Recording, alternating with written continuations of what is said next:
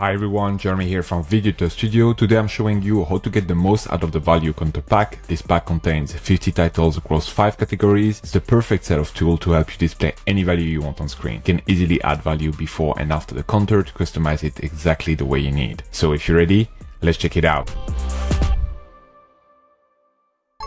Once you've downloaded the pack, you will get this zip file. Just double click on it to unzip it. It will give you this folder. In the folder, you have a couple of things. You have the license, the installation instruction, the TRFX file, and the font. Please make sure to install all the font, otherwise the title will not work. So simply select all the font and double click on them to start the installation process. Then you can go to the TRFX file and double click on it to start the installation in Davinci Resolve. So here, select simply install, and then you can go over to Davinci Resolve. Once on the edit page of Davinci Resolve, you can go over to Effect, Titles, Video Editor Studio, and then here you can scroll all the way down to Value Counter Pack. Here you will find 5 categories.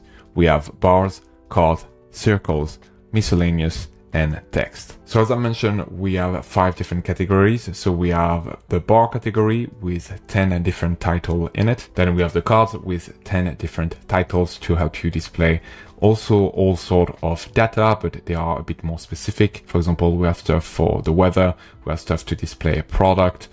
There is a lot of things that you can do with those. After that, we got circles. So it's basically generally the same kind of a design with a circle that is representing the counter value that is in the center of that circle. Then we have the miscellaneous category with 10 titles as well. That is basically a bunch of diverse titles that we didn't know how to categorize. You got some callouts, you got some field icon, you got some stuff for social media as well. And lastly, we got the text-based one, which is basically focused mostly on text, but also can share some similarity to other of the categories. So right now, let's start and use one. So for example, let's start here with bar counter number 8. We're just gonna take it and drag it here to our timeline. Now let's play it. As you can see, everything is working fine. I'm getting 30 FPS playback, but maybe that's not going to be the case for you. If you're running into any issue in terms of playback, just go over to playback, run the cache, and then here select smart.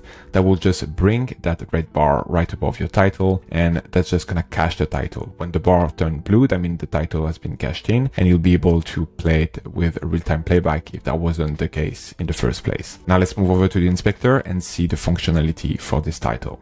So first off, we have the animation in length. Right now, the animation, as you can see when we're playing, is about 2 seconds, but we can reduce that to 1 second if we want, and now the animation will be 1 second long. You can adjust that to any value you want, ranging from a half a second all the way to 10 seconds. Then we have the animation type. Right now, when we're playing it, as you can see, we have the animation coming as a slide up. You can choose to have it as no animation at all, zoom in, zoom out, pan left, pan right, slide up, slide down, or fade in. Right now, if I select zoom in, for example, we will have a zoom in animation instead. You can choose that for the animation in as well as the animation out. Now the core functionality of those value counter are the prefix, suffix, starting number, and final number. Basically, you're setting up your starting number and your final number, and it's gonna count from that number to that number.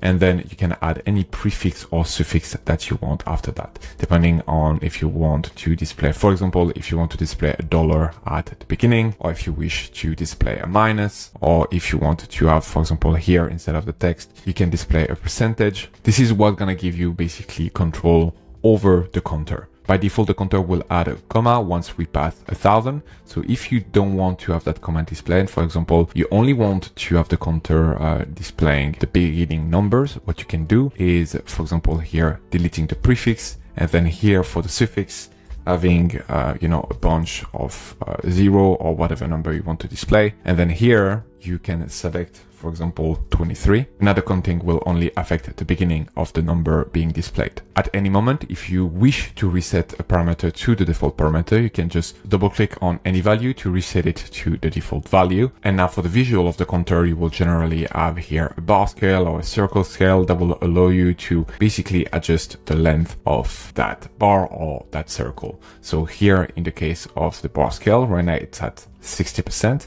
So basically right now 0.6 represents 60%, and you can adjust this. So right now that will be, for example, 30%, or that will be 35% if I'm at 35.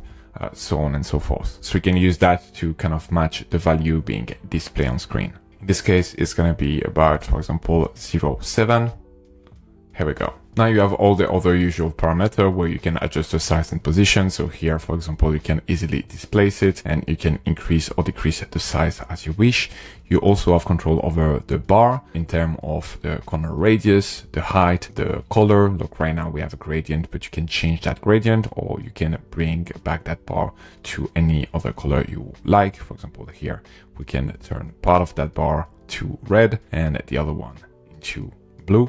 Also here we have an icon loader. Right now by default it's that foot, but we can add any logo we want. So right now I can just browse and then bring, for example, here that flame, can just load that in, and now we've replaced the logo with whatever we want. So you can go in a place like PNG repo and just download any PNG icon or logo that you want and just add that instead. There is a lot of logo loader in this pack that you can use to really customize it to the extent that you want. Then we have the counter itself, which is this one right here. We can also make some modification to the shading. For example, if we want here, we can add some text border or we can add some text outline very easily. Also some background. So here you can just use that to add some background, increase here, for example, the vertical or the horizontal to make it match your text. You can adjust the corner radius to make it match what we have here with that bar, and that can help you make the text pop more. If your footage is a bit busy and it's hard to read the text, that can really help you make the text pop more. And you can obviously, for example, here displace it and bring it slightly above to give the space here for the logo, for example. And then lastly, here we have the remaining text. In this case here, that's going to be the steps. You can easily replace that to whatever you want. You can change the font, you can change the size, tracking, line spacing, position, etc. Now, as I mentioned, they all share very similar functionality. For example, here, if we bring that title that is completely different, that title card, as you can see, you can find the same element everywhere. The only thing that gonna just be different might be the naming for the individual element that you can customize, but otherwise the principles are staying the same and you can just adjust it exactly how you want it. Also, as I've mentioned earlier about the loader, we have a lot of titles that use a loader. For example, here, the icon, again, you can change that to any icon you want. So here, if you want to replace it with a flame, for example, you can do that very easily and then simply resize it for it to fit your composition. Most of the contours are made to display one data, but you can actually use them to create your own card. So for example, here you can start to stack them